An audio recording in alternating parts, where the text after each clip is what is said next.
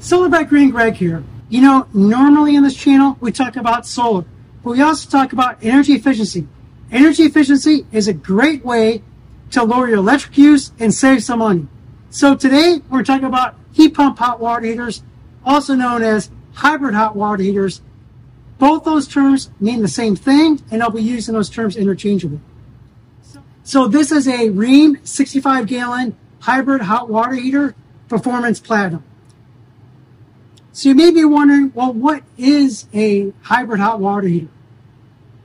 So a hybrid hot water heater, again, also known as a heat pump hot water heater, it's a hot water heater with a heat pump here on top.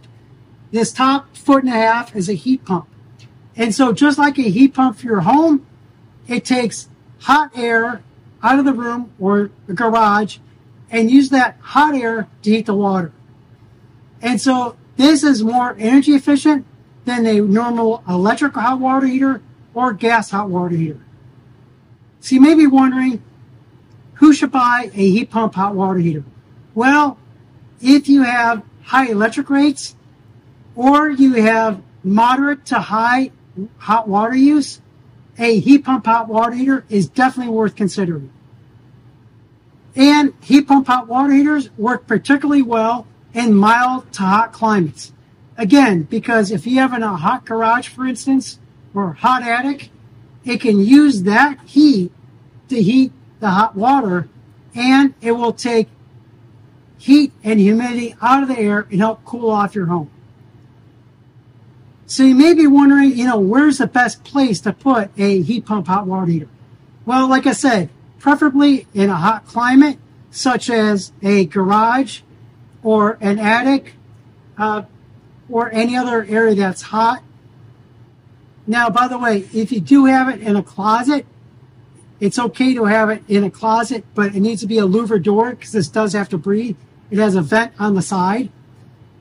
Or you can duct it to the outside air. So you may be wondering, how many square feet do you need for a hybrid hot water heater? This varies a little bit, but again, a garage or basement is usually perfect, or roughly a room that's, say, 8 foot by 12 foot with an 8-foot ceiling, just give you a general idea. Or, again, there is a duct kit if you duct this to the outside air. So you may be wondering, well, can you run out of hot water with a hybrid hot water heater? Well, the first hour rating is very similar to an electric hot water heater, which is 60, and a little bit longer than a gas hot water heater. You will get your first bit of hot water in the first 15 to 20 minutes or so. So it's pretty similar to an electric hot water heater. Now you may be wondering, is Rheem a good brand of heat pump or hybrid hot water heater? Well, first of all, Rheem is #1 in hot water heaters. And Rheem introduced the first heat pump hot water heater back in 2009. So they've been doing this a long time. I believe a lot longer than many other companies out there. So I can also tell you, I have customers with Rheem hybrid hot water heaters, and they've been problem-free and have saved my customers a lot of money. The hybrid hot water heaters are available in 240 volt, 30 amps, as well as 120 volt, 15 amps. So you may be wondering what the tank capacity is. Well, these come in 40-gallon, 50-gallon, 65-gallon, and 80-gallon capacities. Now, this one here is a 65-gallon. However, a 50-gallon is most popular. So you may be wondering how to size a heat pump hot water heater. Well, I would size it up one size up from your current size. So if you currently have an electric water heater that's 240 volt, 30 amps, which most of them are, I would go up one size. So if you have a 40-gallon tank now, I would go to a 50-gallon hot water tank. If you have a 50-gallon hot water tank now, I would size up to a 65-gallon tank. Now, if you have a gas hot water heater, or you're going to get the 120 volt model, 15 amps, 120 volt model, either of those two things, I would size it up by two sizes. So if you currently have a 40-gallon that is 120 volt, or you have a gas hot water heater I would go to a 65 gallon, and that'll give you some extra buffer of hot water. And also, just in general terms, a 40-gallon tank is good for roughly 1 to 2 people. A 50-gallon tank is usually for like 2 to 4 people. A 65-gallon tank is good for 5, 6 people or even more. So again, it all depends on your hot water use, of course. And so you may be wondering, well, will you ever run out of hot water? Well, first of all, I should mention that heat pump hot water heaters do have a backup electrical element. But also, if you do have a high demand, such as, let's say, for instance, you invite a bunch of family over and they're staying with you, this does have a high demand mode, and I'll show you how to set that in a little bit. So no, I have not experienced any homeowners who have run out of hot water. So you may be wondering, how difficult is it to operate a hybrid hot water heater? Well, it's very simple and easy to set it and forget it, but I'm going to go over with you right now. Okay, let's go over the operating modes. So you'll notice that right now we have this set at energy saver mode. This is the mode that comes when shipped from the factory, and I recommend for most people to keep it on this mode. The energy saver mode operates the compressor and the electric heat elements and results in water heater performance that meets Energy Star requirements and helps save you money. The heat pump operation will be maximized and electric elements will be minimalized for the most savings. Okay, by pressing mode, we get the next setting. The high demand mode, this mode will maximize the performance of the water heater while providing good energy savings. It will run both the heat pump and the electrical element at the same time to provide the most hot water. Okay, we press the mode button again. The heat pump only mode will only run the heat pump only and not the backup electrical elements. This mode will minimize power consumption, but in certain cases may result in less hot water or longer time to heat the hot water. However, it might be suitable if you're in a really hot climate. It could help you maximize savings. The next mode is electric only mode. This mode should only be used in case the heat pump needs to be serviced. Then the electrical element only will be operating, so you can still have hot water. However, this will also consume the most electricity. So again, you only want to operate this if the heat pump needs to be serviced. It's a way for you to continue to get hot water. And finally, vacation mode. If you're going to be away from home for a long time, you could turn on the vacation mode, and what this will do is this will minimize the power consumption, but still maintain your tank at 82 degrees, so you don't have to worry about freezing. But again, normally you should have it set at the energy saver mode most of the time. And usually just set there and forget it. And then lastly, you can adjust your temperature with these up and down arrows. Okay. The normal setting is about 120 degrees. That's normal. I don't recommend hotter than 120 because you or someone could get scalded. But 120 is a normal temperature to wash your dishes, etc.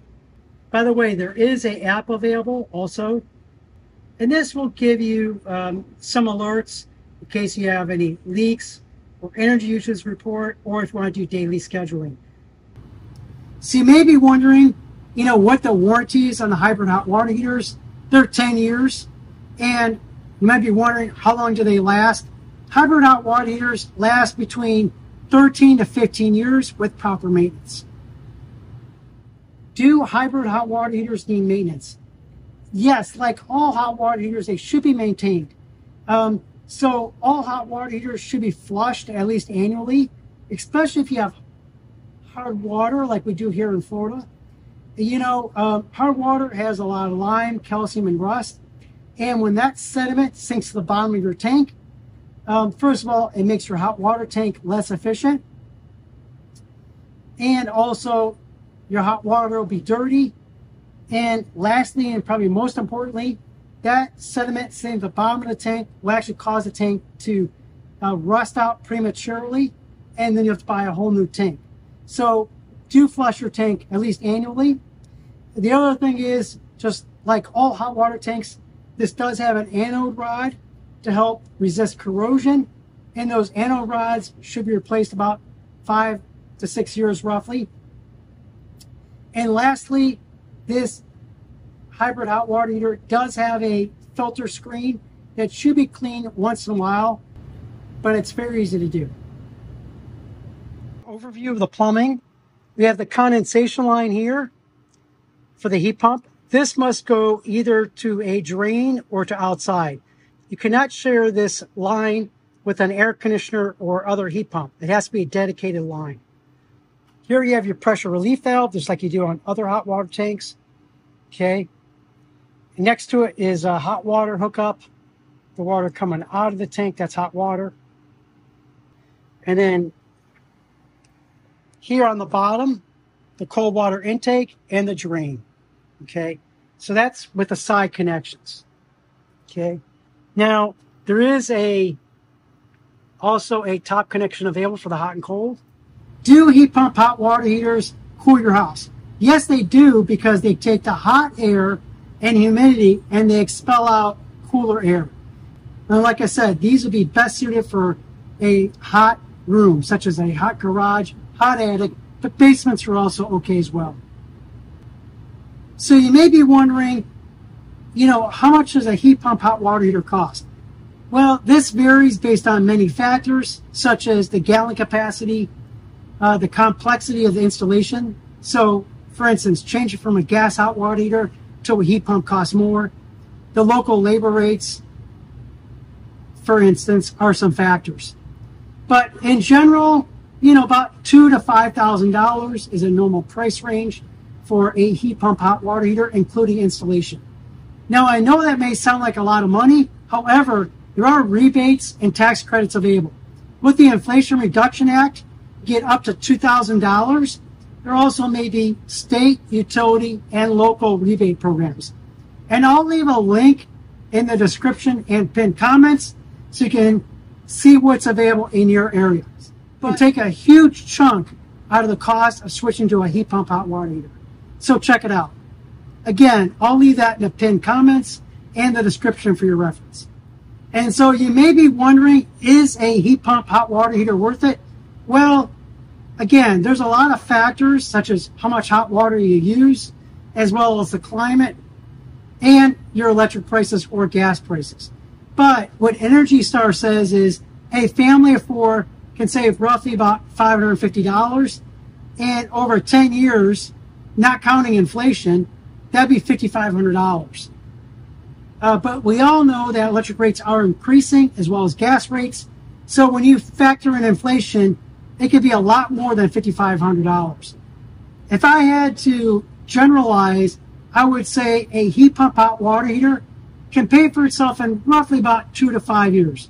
Again, depending on the cost of the water heater, your local electric or gas rates, and your hot water use. Is a heat pump hot water heater less cost to run versus a tankless hot water heater? Tankless hot water heaters can be great, but they still use a lot more energy than the heat pump hot water heater. So if possible, I would suggest looking at a heat pump hot water heater. Okay, so you may be wondering, okay, all this sounds great, Greg, but what are the cons to a heat pump hot water heater? Now a word from our sponsor, Solareef. How much money are you losing with dirty solar panels? Dirty solar panels severely reduce energy production. Contrary to popular belief, rain alone isn't enough to keep solar panels clean. Dirt, pollen, salt, and bird poop can build up quickly. Introducing Solareef. Solareef is a DIY solar panel cleaning system. Solareef uses 200 powerful water jets, ultra-soft bristles, and solar water capsules to remove stubborn dirt, grime, pollen, and bird poop, leaving your solar panels clean and sparkling. Ultra-soft bristles ensure your panels remain scratch-free. A 12-foot pole is included for easy reach. An optional 20-foot pole is available. Clean solar panels means more energy and more savings. Solareef, the DIY solar cleaning system. Order now with promo code GreenGreg for an extra 10% off. See the pinned comments. Solareef.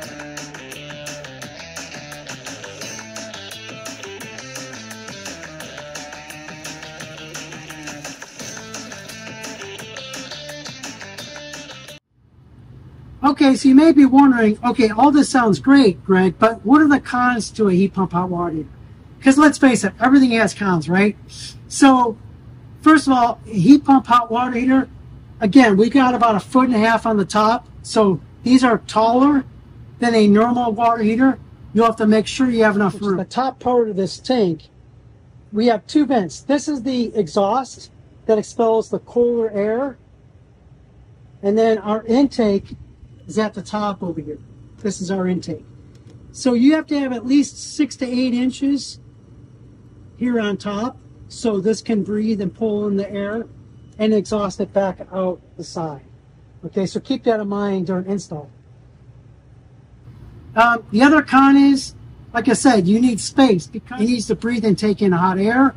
So you need to have a garage, basement, attic, or a room that's roughly about 8 foot by 12 foot or larger, so it can take in hot air. Now, another option is you could duct it to the outside so it can breathe air that way. If your hot water heater is in a closet, you could have a louvered door so it can breathe that way as well. I'll leave a link to the installation guide in the pinned comments and the description. How loud is a hybrid hot water heater? Well, you know, mostly it's fan, white noise, and I would say it's about as much noise as a dishwasher. I'm actually running this hybrid hot water heater as I talk to you. So they are extremely quiet. Does a hybrid hot water heater work in winter? I was told that yes, they will work in colder climates. They will work in climates as low as 40 degrees Fahrenheit. But keep in mind that the colder it gets, the less efficient it gets. Because remember, it's taking heat out of the air to heat your hot water. So it is more efficient and mild to hot climates. But again, it does have a backup electrical element. So in case the heat pump cannot heat the water enough, the electrical element will be able to heat it sufficiently. So I hope you found this video helpful. Hey, if you want to know more about Rheem Hybrid hot water heaters, hey, I have a special discount for my audience only. So check out the pinned comments for more information and for the discount code. So hey, don't forget about our sponsor, Solareef. Check it out. I'll leave a link in the pinned comments and use the promo code GreenGreg for an extra 10% off. Thank you.